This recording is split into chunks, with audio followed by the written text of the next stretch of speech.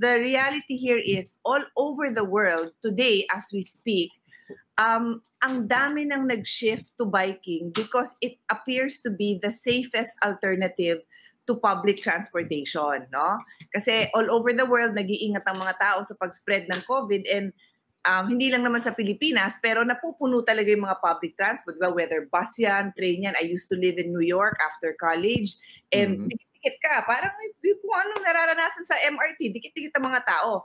Eh, ganyan, nag-spread ang COVID. So, in cities, in Asia, in Europe, in the US, people are going on their bikes. So nung nakita ko yon, sabi ko, wow, ganyan din ang dream ko. Dati pa, dream mo. Marami sa atin na ganun ang dream.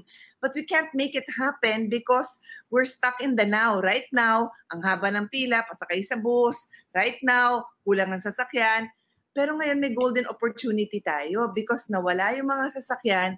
Bago magbalikan sana, isama na dun sa kalye ang demarcation for bicycles, and that's why we call it the Safe Pathway Act.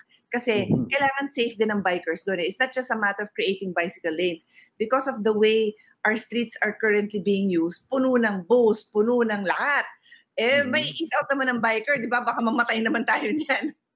So it's called the Safe Bikeway Act because ang priority natin are frontliners who need to get to work.